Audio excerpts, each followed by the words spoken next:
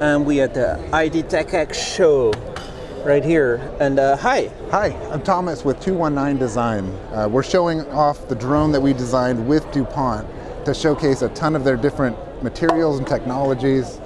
For example, we've got a lightweight nylon frame. We've got conductive printed ink for the circuitry of the LEDs and the antenna. We've also got these high current flexes that can draw 40 amps of current. So you work with Dupont to do this formed electronics right here. What is the advantage? Right, so the advantage here is that we've got lightweight circuitry, which helps increase flight time. It's also a process that's easy to prototype. It's a screen printed ink and then a vacuum form. Definitely lighter than the conventional way of doing? Right, then like a wiring harness. Yeah, it saves a little bit of weight, and every bit you save is just increased flight time. So instead of having cable, you have it on the case. Right, yeah, so you can see it's just printed on a sheet of plastic, on a flat sheet, and then it's formed into the shape. Then we can paint the back, and you end up with a pretty cool design in addition to just the lightweight, cool circuitry. So what signals goes through the lines right here? So right here we have an RF antenna that controls the drone, and then this array is just a set of LEDs. I can flip it around, you can see on the other side, they're just epoxy to the plastic. So we don't have a battery in here now, but when it's in flight, you can see where the drone is. What about these nice shapes and everything? Is that part of your design skills to do something that looks like that? It is. We wanted it to look cool, and so we did these cool shapes. This is the high current flex that's in there. It's a copper flex. High current? Yeah, so these can draw 40 amps of current.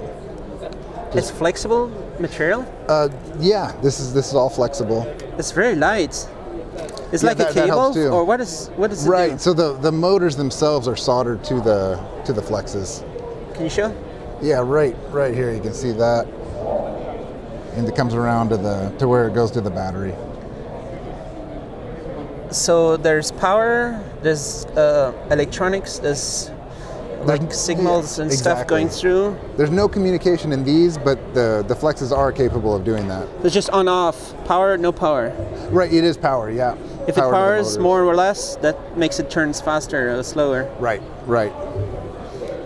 You've been building drones for a long time, or? Yeah, we've designed a couple of different drones, but yeah, 219 Design is an engineering consultancy, so we do a variety of different things. Everything from medical to consumer products, industrial products, a lot of software development, pretty much anything to get a product to market. So you're kind of showing off your skills with this project, right? Right, yeah. This was a fun project where we got to design a drone from ground up, and it's on display at Dupont's Silicon Valley Research Center. It looks like little elephant horns. Right, so these are 3D printed feet. So these are flexible feet. It's really durable material. These are all Dupont materials. But we were able to print on an FDM printer in our studio. It allows a nice flexible landing gear for the drone, which is pretty cool. It might get stuck on grass or something, no? Right, it could, yeah. Maybe. It's got the power to pull out of the grass, so that's cool. And how about this plastic kind of thing? Is this 3D printed or not? No, this is an injection molded frame, a nylon frame.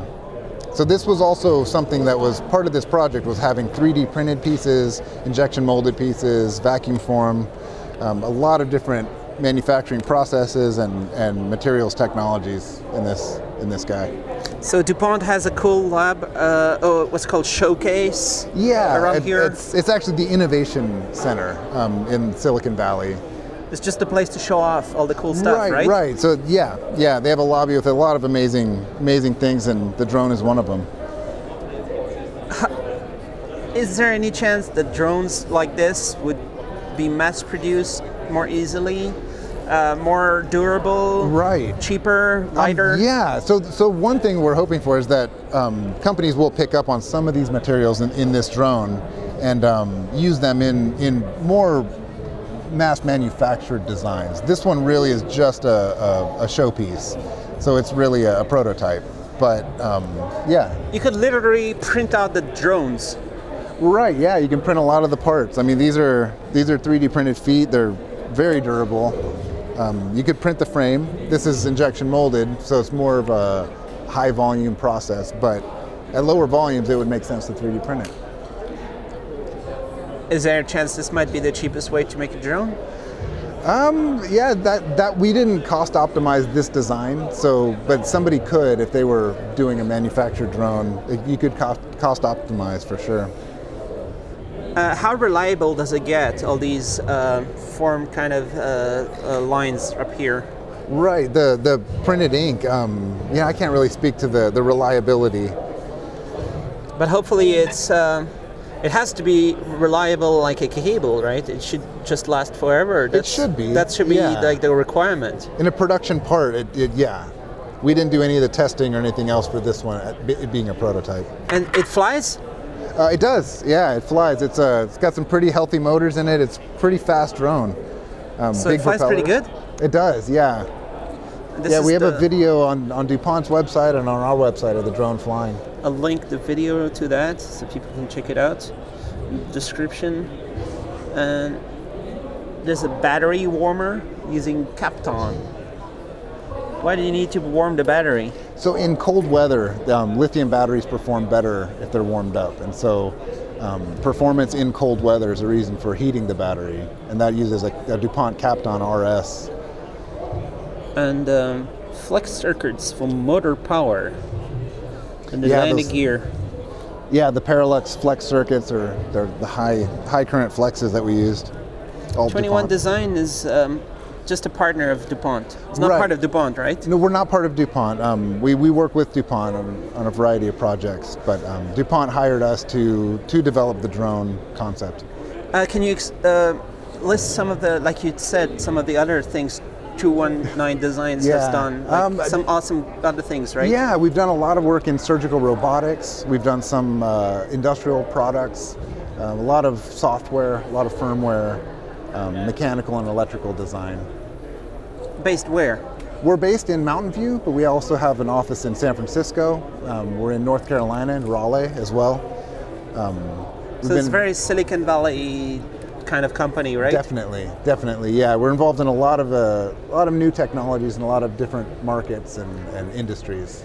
And do your design get mass produced in huge quantities sometimes? Or is it mostly for like prototype, amazing prototypes? We do it all. So we do some prototypes. We do quite a bit of proof of concept prototypes for different clients. For some of our bigger clients, we're doing mass manufactured products. We've got products that are available at stores like Best Buy and Walgreens. So you have a range of famous products. We might not be able to say which ones. Right, yeah. So if I look at something like, I'm afraid to say it, but I'll just say it. You don't react, okay? Okay. But like something like a Google Home or something, it might be some kind of partnership like that creates new kind of cool looking things. Right. We've been involved in a lot of different projects, some that we can't mention. You can see a lot of them on our website.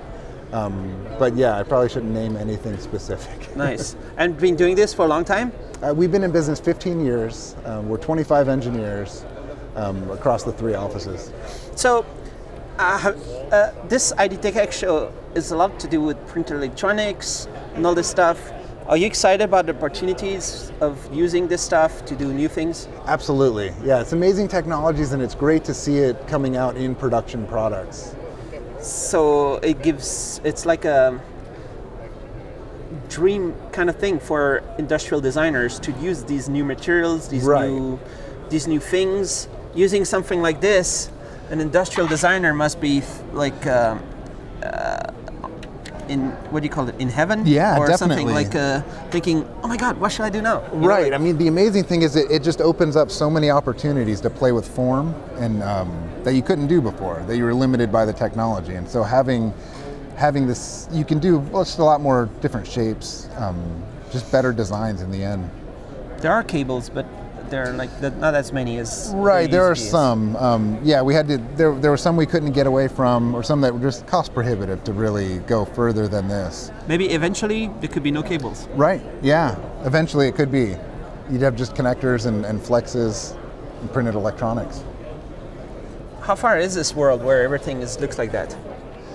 Oh, I don't know. I mean, we could do it now, but You could do it now? it's just, yeah, getting the right application, getting the right. In Mountain View, you just call your neighbor or one of these companies. Right. Just, hey, what about how many million? You don't need that many millions. I'm joking. Yeah.